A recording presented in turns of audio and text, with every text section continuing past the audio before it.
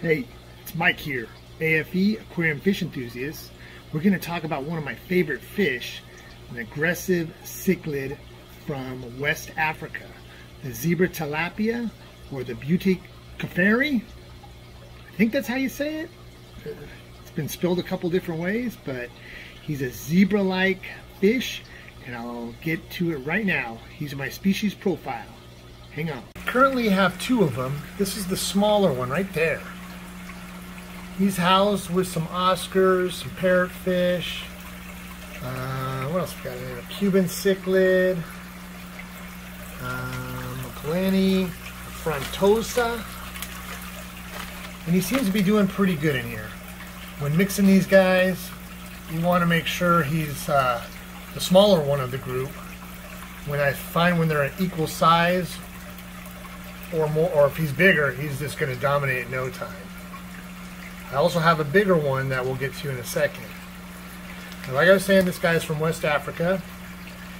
Actually, he was collected in 2005 in Florida, and they've set up, or they're established there, and might even be an invasive species. They like water temperature 74 to 78, slightly alkaline pH above 7.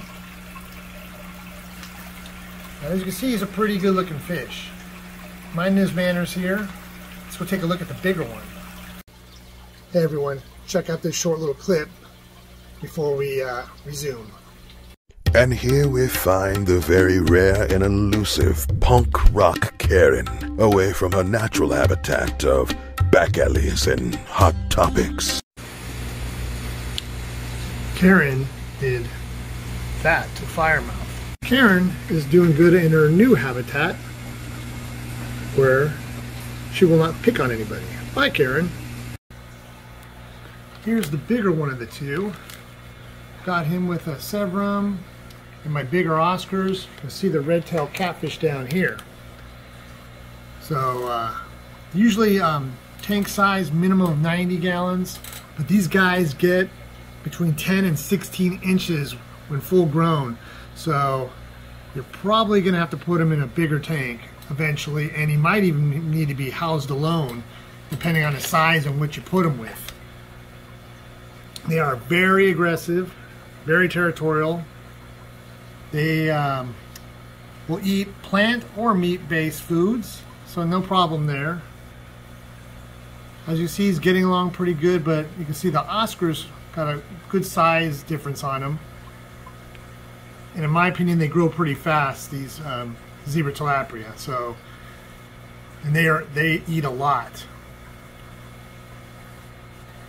But I just can't help it. They're a good-looking fish, and I still collect them.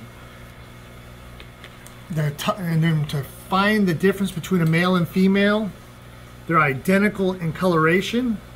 They're substrate spawners, so they're going to dig some holes. And if you want to increase them to spawn, you just turn the temperature up a little bit.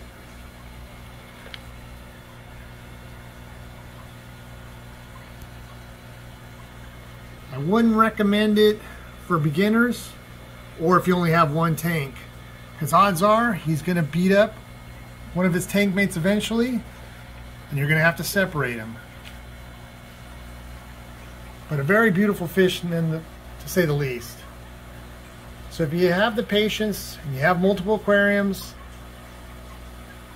he might be the fish for you. I know he is for me. Here's another little clip to show the aggressiveness of this fish.